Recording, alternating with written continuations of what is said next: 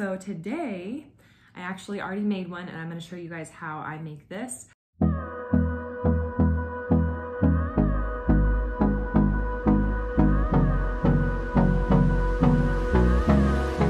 Hey there, welcome back to Limabean Living. If you guys are new here, my name is Emily. Welcome to my little motherhood channel. Occasionally, I like to try some crafts, and I'm actually in the middle of a little series on my channel where I try things that I've seen on TikTok. So today, I actually already made one and I'm gonna show you guys how I make this. On TikTok, I saw this cute little company make these little rainbows, and I figured that's something I can do, and I used Dollar Tree products. So let me show you what you need. So to make that, you need one thing of nautical rope from the Dollar Tree. I actually had some left over from this little craft that I already made, and this will probably serve to make half of the rainbow. So if you want to make more than one, if you have 2 packs of nautical rope, you might be able to squeeze out 3 rainbows.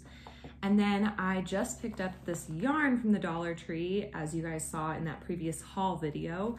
I really like the colors, how they go together. Personally, I like cooler colors, but I think the warmth of these colors work well together. And that's all the necessary items that you guys need. But I had some of these little wooden beads lying around, and I had this leftover acrylic paint in the color Egg from Target. And I thought that I would just go ahead and paint these guys just to kind of give it a matching color to the nautical rope.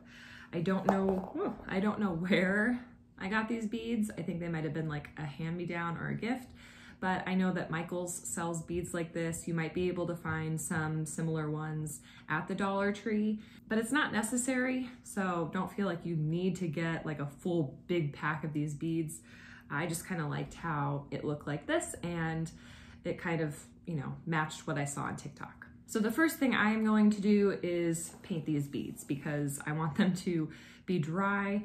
And my little technique of painting them, since they have a small little hole, was to take a Q-tip, put the bead on it, and then I could hold it like this as I paint it.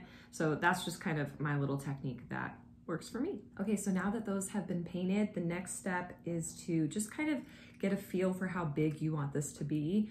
Obviously, I could have made this a lot bigger, maybe a little bit smaller. I could also unravel one of the nautical ropes and make a little mini version, but I'm not gonna do that. So I'm just gonna, lay out my ropes and try to make it about the same size, which I will kind of measure as best as I can with a measuring tape to really get a good idea of how long this is. And I will put those measurements on the screen as I'm talking here.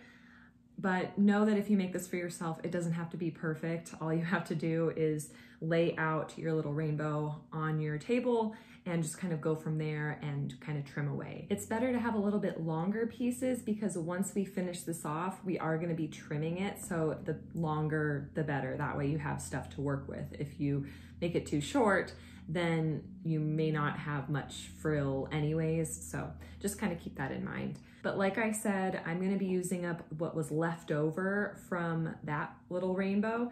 And then I have this leftover decorative nautical rope, and I actually unraveled one of the 3 strands for this one. So this one's actually a little bit thinner in diameter, I guess, than this rope. So I'm just gonna alternate. That way it's slightly larger, slightly smaller, slightly larger, slightly smaller, as I go through my little rainbow here. So I'm gonna trim these up and then I'll show you guys the next step. All right, my 4 strands have been cut, and I'm just gonna use the same color scheme, order as this one. That way, if 2 people in my family like this and want it, they don't have to fight over, which one they like better. They're just gonna look the same. So the first thing I'm gonna do is take my yarn, and I'm gonna leave probably about 3 inches-ish from the ends, and just tie a simple knot and take the shorter end of the string that's not connected to the rest of it and wrap that under using, the rest of the string until I've reached 3 more inches on this other side. If that didn't make sense, just watch this next little clip and hopefully that will make more sense now. So this is what it looks like when you're done wrapping. I want to kind of keep it in the rainbow type shape. I just tied a little double knot at the end, and when I'm all done kind of piecing this together, I'm just going to trim this off. I'll give you guys an update video if there's a problem, if I need to, like, I don't know, secure it some other way, but I don't think that there will really be an issue with this. So let me go ahead and wrap these other ones, and then I'll show you how I attached all the pieces together. So now that these guys are done, pretty much what I'm gonna do is take the smallest one and put hot glue around like the circumference of this semicircle, and then attach the next layer and continue to do that until I attach the top one. Now, before I attach the top one, I am going to tie on a little string, because that is gonna be what hangs up here. And I'm just gonna put the beads on like over the string at the end. So that comes later. But like I said, before I hot glue this one, let's go ahead and tie this little loop. I'm not gonna tie it so that the ends of the yarn are at the top. I'm just gonna tie like a double knot here. Okay, so that double knot is done. Now, where the ends are of this string, I'm actually gonna try to keep that on this underside of the U, so that when I glue these pieces together, these ends will be hidden and I'll just have a nice clean loop at the top. So that's not really necessary, just if you don't want the ends to be showing, just keep that in mind. You can also trim them so that they're not like super frayed and maybe stick out after you glue it. But let's glue this, and then comes the last step.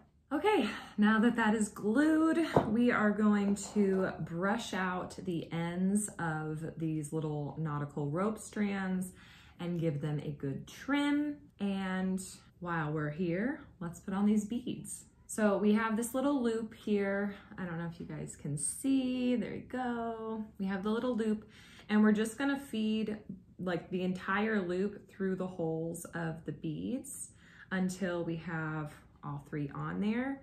And then what I did on the other one was I just took a piece of blue yarn and tied a little bow at the top, just so that the beads like won't easily come off if it falls off the wall or wherever it's hanging. And it also adds a little bit more decoration and throws in another color at the top. So that's not necessary, but it's definitely an option. Now I have two different sized beads here. I have two small and one large.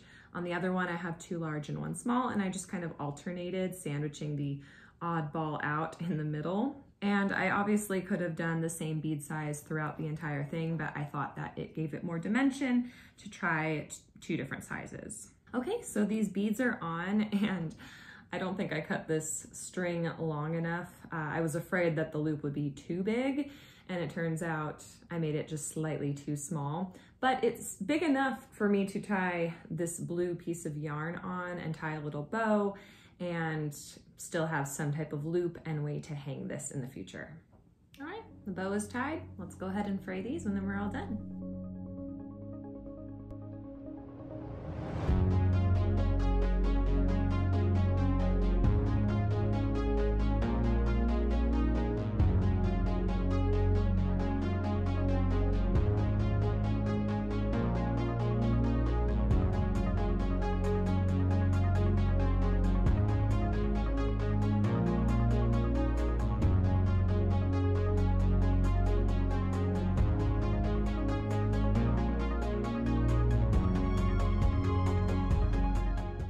And that's it. I'd like to thank you guys for joining me as I give this little TikTok idea a try. I really like how they turned out, and I will have like a voiceover tutorial on my crafting channel. If you guys didn't already know, I have a crafting channel, Limabean Crafting, where I do all of my short and sweet tutorials over there.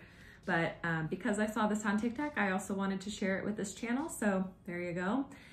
Don't forget to give this video a thumbs up if you guys enjoyed it. Let me know in the comments if you plan on doing this yourself, and subscribe if you guys are new. I would love to have you stick around and check out all of my motherhood content, and I will catch you guys in the next one. Woohoo!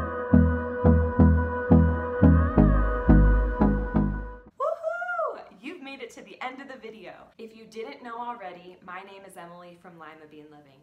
Welcome. We are so happy to have you. We post videos every Monday and Friday on a variety of content: lifestyle, cooking, cleaning, military life, DIYs, encouraging mathematical development in children, and so much more. Thank you so much again for watching, and until next time.